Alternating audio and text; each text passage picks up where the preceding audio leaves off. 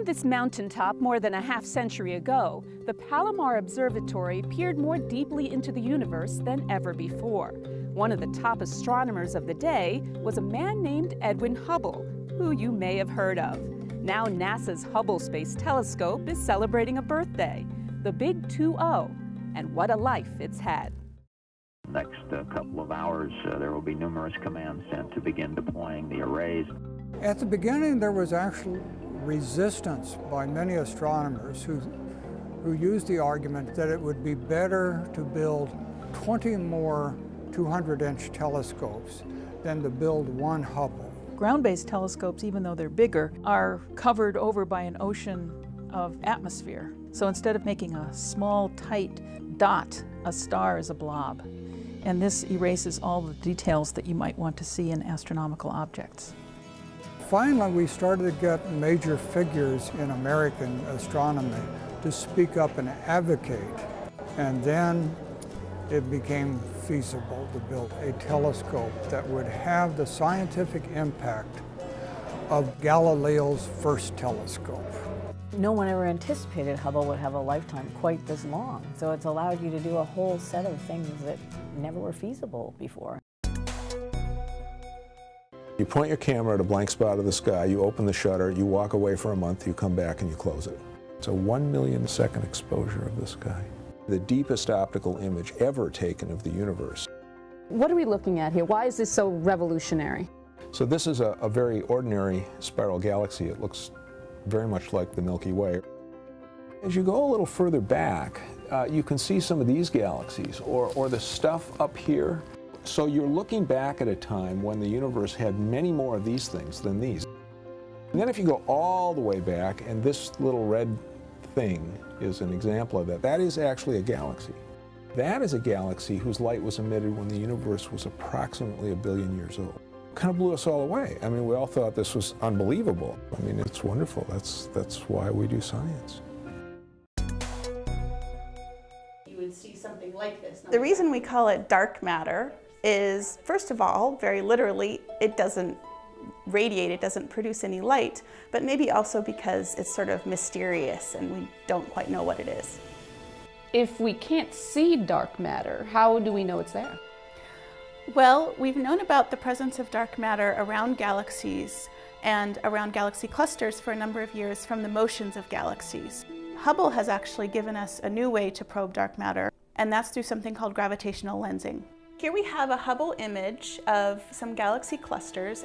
The streaks are just normal galaxies, and as the light from those galaxies has traveled to us, it has passed through a big lump of mostly dark matter, and matter can bend that light like a lens and cause the galaxy to look distorted as though we were looking at it in something like a funhouse mirror.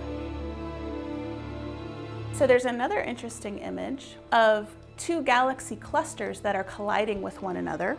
The blue here is representing the dark matter, and the pink is representing hot gas. We have another picture. This is a three-dimensional map of dark matter that was constructed from measuring those distortions of galaxies by gravitational lensing. What I want to point out here is that the scale of this map is absolutely huge. So an individual galaxy would be a little tiny point. It sounds like dark matter is kind of a scaffolding of the universe. That's exactly right. So we actually believe that if there were no dark matter, if there were just the normal matter connected to galaxies that we see, galaxies themselves would not have been able to form. So dark matter is really what allowed, in some ways, us to be here now. Black holes are places where gravity has pulled matter together so tightly that even light cannot escape. Light tries to escape, it gets bent right back around and falls back in. They can shine more brightly than anything else in the universe. That's because as matter falls into them, before it actually falls into the hole itself, it falls into a rotating disk which becomes very hot and shines very brightly.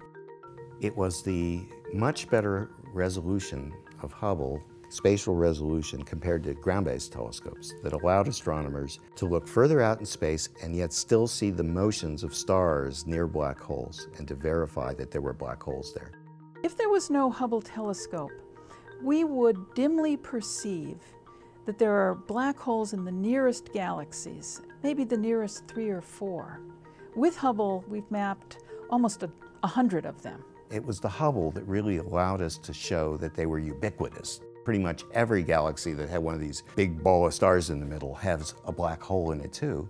And from that came the idea that a black hole is an integral part for how a galaxy grows, that as it builds up its outer structure of stars, gas, star formation, it's also dumping material into this enormous, tens of millions of solar masses of the sun in a black hole. In some ways, the black hole is kind of the ultimate expression of trying to understand basic physics that is beyond our experience here on Earth. Two teams were racing each other to try to measure how much the universe was slowing down in its expansion due to gravity. This is one of those cases where you want two different teams working independently to independently do this measurement and see if they come up with the same answer. Instead, we found something even greater, which was a surprise that the universe wasn't slowing. The universe was accelerating. Hubble helped by making some of the observations of distant exploding stars called supernovae. Supernovae turn out to be a great tool to be able to tell how far away an object is just by its brightness. So a certain class of supernovae, which we call the type 1A, always explode with about the same energy. And that means that you can use it as a sort of standard marker. The fainter it looks, the further away it is. And so in the case of these supernovae, we use them to track the expansion history of the universe. Dark energy is a placeholder for this theoretical entity that we don't even know that is causing the universe to speed up in its expansion. This is a repulsive kind of gravity. So, as we often say, if you took your keys and you threw them up into the air, this is the kind of stuff that would make them go up, not come back down. Dark energy is really pushing the boundaries of what we understand about physics. So we're hoping it's the clue that gets us to the next level of understanding. To be able to use Hubble Space Telescope meant that we could actually make measurements that are precise enough that we can look for the small changes in the expansion history of the universe that can begin to give us some clue as to what this whole phenomenon is. The Hubble Space Telescope was built to do this project, and in fact the size of the primary mirror of Hubble was determined by the ability to measure the stars we used to make these measurements. Before Hubble came along, we didn't know the age and the size of the universe to better than a factor of 2. It was that uncertain. If I'm 25 or if I'm 50, that's a big difference. That tells you something very different about me and what my evolution has been, an understanding of me and where I've come from. What Hubble allowed us to do was to measure this precise age. The universe is 13.7 billion years old. It's between 10 and 20, but we narrowed that by an enormous amount. We used a particular kind of star that has a unique property that allows you to measure its distance. We have to find them in a galaxy that has a lot of other stars. And so getting above the atmosphere of the Earth lets us make those measurements very, very precisely. And only Hubble could do that. Once you can measure the distances to some galaxies very precisely, you can tie those measurements into the distant universe. You can see what rate it's expanding at now, and then you can, like a movie in reverse, calculate what its age is, run it backwards. I think it's one of the most exciting questions we can address in science. Before the early 90s, there was no evidence for planets outside of our solar system. In fact, now we have hundreds of planets orbiting other stars known by the Doppler technique, which is a study of the star's motion wobbling back and forth.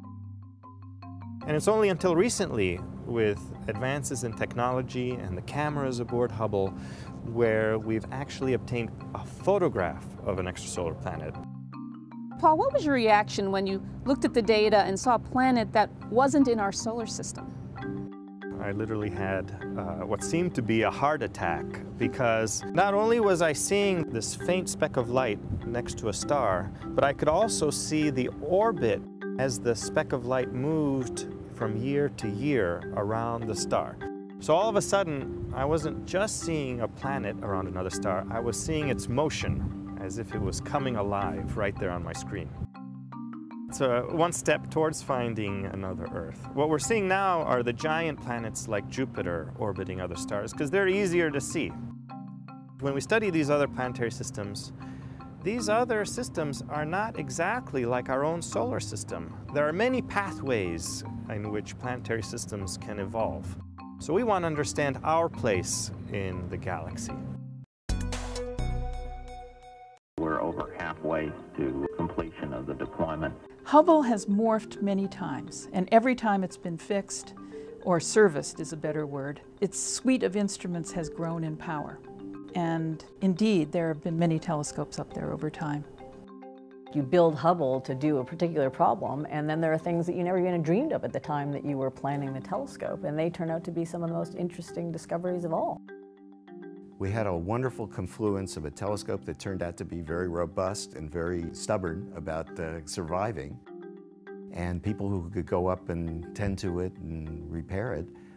That's a record that'll be hard to break.